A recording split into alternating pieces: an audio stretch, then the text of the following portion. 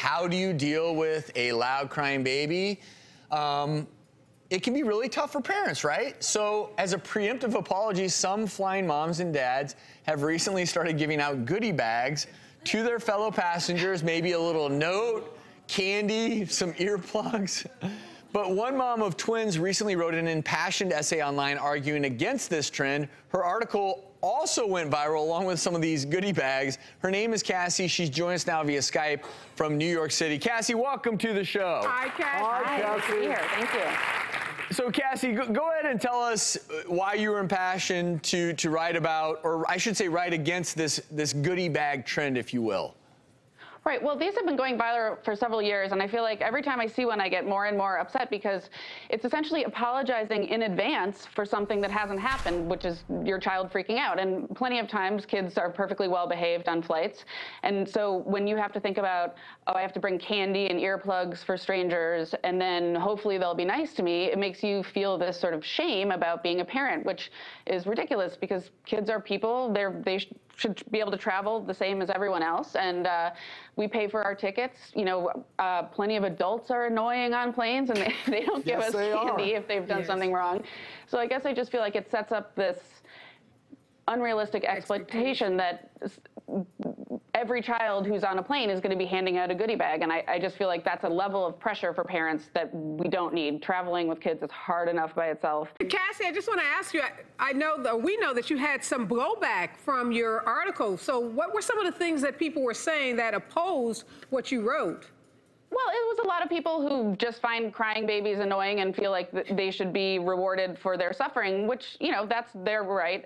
But I have to say, I've talked to so many parents about this topic over the past few years since these things have gone viral, and everyone universally dislikes these goodie bags. It's just, it brings out this anger in parents that's sort of hard to explain because it makes you feel guilty for something that you haven't done. And each individual giving out the goodie bag isn't doing anything wrong. I mean, it's a nice gesture on the surface.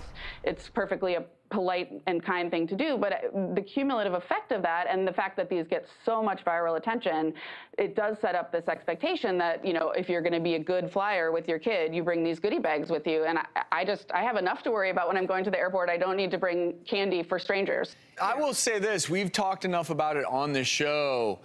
Anytime you're talking about enclosed spaces, airplanes are such a wonderful example. You have impassioned opinions on both sides. Heck, we had an argument just recently on stage about should we allow cell phones to be used in flight. You were very much in favor. It wasn't an argument, it was a debate. It was an impassioned debate. Yes. And I think depending upon which side of the aisle you sit on, you know, I can understand how some people would think the goodie bags are a great idea. I could see how some would think it's bad. You two are parents. What are your thoughts? Well, I'm just happy, and I commend you for at least raising the topic, because anyone that's ever traveled with kids, you get a lot of stares, you get a lot of people who are angry and upset, and you can't control it. Some days your kids are going to have a great day and are going to sit there and quiet, and then other days, maybe their ears are bothering them or whatever, they're not going to do well with that flight.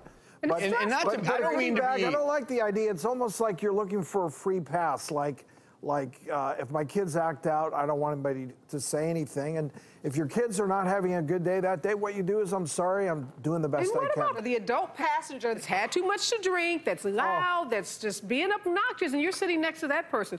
You know, are we supposed to have goodie bags for that person too? So, well, but the one thing I will say is, you know, and this is coming from someone that I fly all the time, I think there's a lot more recognition. And I think in the past, there was probably a lot more of this, keep your child quiet. You know, you may think that someone is being unruly and you don't necessarily know what's really going on with that person or individual, whether it's a kid, an adult.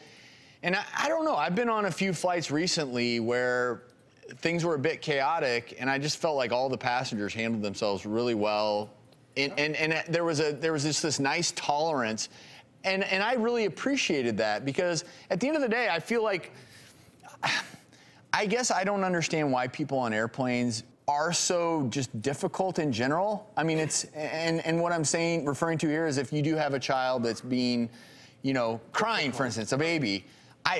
I mean, I haven't seen it where someone else is like, shut your child. Like, and that's a good thing.